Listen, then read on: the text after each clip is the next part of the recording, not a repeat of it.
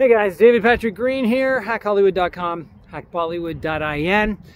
And if I could just ask you to do one thing today, that would just be to subscribe, okay? One thing at a time. Please subscribe to my channel because those algorithms apparently make all the difference. So today, awesome video number infinity. And I just want to give a shout out to my private coaching clients because it's through them and their experiences and their issues, concerns, problems, whatever, that I come up with my most creative solutions. And I just had an amazing call this morning, and I don't know why this didn't occur to me before, but he was, you know, he's in a good place. He's trying to get a play up on Broadway, and there's a few hiccups along the way. And you know, being in this whole COVID-19 coronavirus situation can sometimes exacerbate the situation, right? Because whatever you think is wrong seems way worse when you don't have any of the normal busy stuff to do. You know, go to the dry cleaners, go to the grocery store, go, you know, do whatever, get water from the river if that's what you have to do. But all that stuff is no longer occupying us as much, or at least for some of us it doesn't. And without that busy time, we are forced to face ourselves, right? And that can be really, really depressing and think, wow, so here it is. This is the reality. This is what I've accomplished, and this is what I feel like I'm going to accomplish. And it may be not as much as you think because it's daunting, it's scary. And so it just occurred to me, this is just a gigantic opportunity to do a huge reset on your career, on frankly anything you want, on your relationships, on your job if you have a jobby job, on your acting career in particular though, how you have been doing things, what is it you actually want, how are you going to get what you want. So let's just go through in order very briefly how I think you should do this career reset or life reset based on the discussion I had with my client. God bless his heart. So I likened life to trying to get a play on Broadway. And so he had problems with the script because he started writing the script before he had a really clear idea of exactly what it was going to look like, what the high level view is. And when he finally realized, oh my gosh, I got to get this log line, you know, the short version in my head clear first, and then I can sort of fill down as I go. So I actually compared resetting your life to that. And now I'm comparing resetting his play with you resetting your acting career. Okay, so you've got to start with the really high level stuff. In a couple of sentences, you need to be able to say, what is it that you really want? Okay, and it's got to be very specific. It's got to be, I want to be doing this with these people in this manner, as specifically as you can get. And then once you've got that down, like a log line in a play, and you can look up log lines. I think there's a website called My Theater Guide or something similar to that. And there's actually log lines and synopses and stories of the shows that were on Broadway. And so look around. I noticed that the Book of Mormon in particular had a solid log line, synopsis, and then story breakdown, I believe. So that's somewhere you could take a look. But basically start with the log line.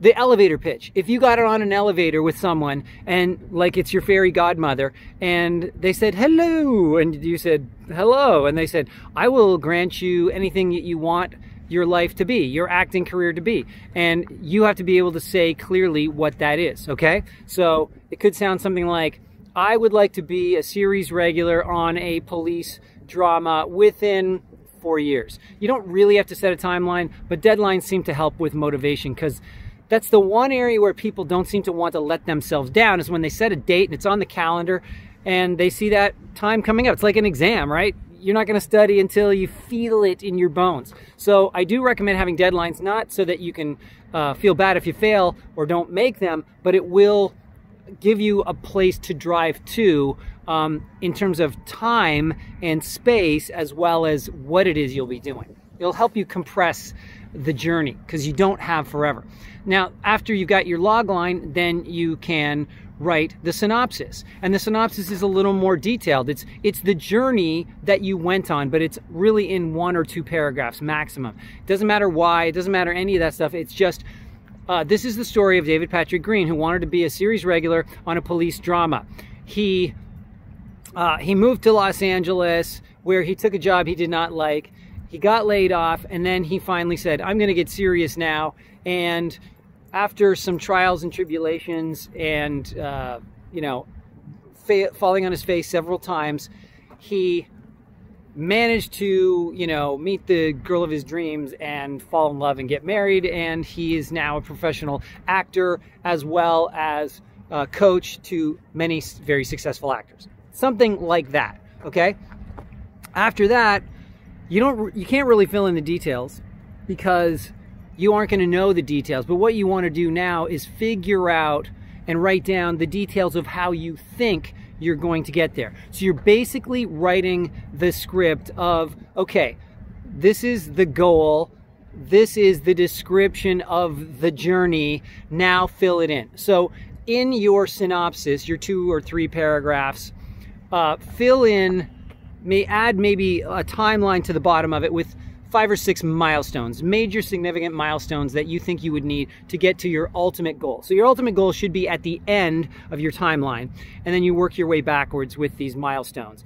And then once you've done that, you simply start with the first milestone and fill in the small details of how you think you're going to accomplish that first milestone. And then you get to work and you create a calendar, and every single day you say, what are you going to do today to get to the next milestone?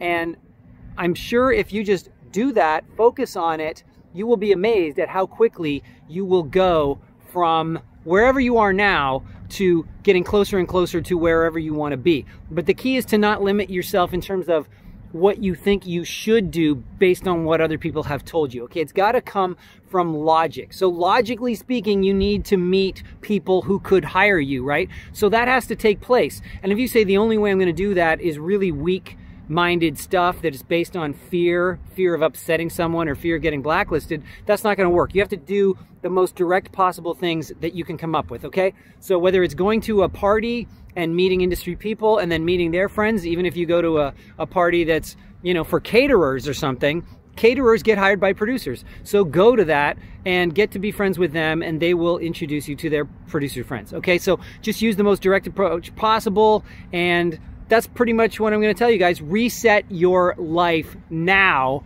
and go for it. If you don't get where you want to go, that's fine. Most of us aren't even going to get to the end, right? We're not even going to get to the end of our natural lives. Something's going to get us along the way. It could be a disease. It could be, you know, could be violence. It could be a natural disaster. Who knows? All you know is that you have this moment, so do something with it. And I would say the best thing you can do with it right now when you've got a lot of time is avoid being depressed. Don't watch the news and don't watch the body count. Do a reset on your life. What is it you want to do? And do it in the most direct way possible. I hope you enjoyed this, guys, and I will talk to you soon. Don't forget to subscribe. Talk to you later.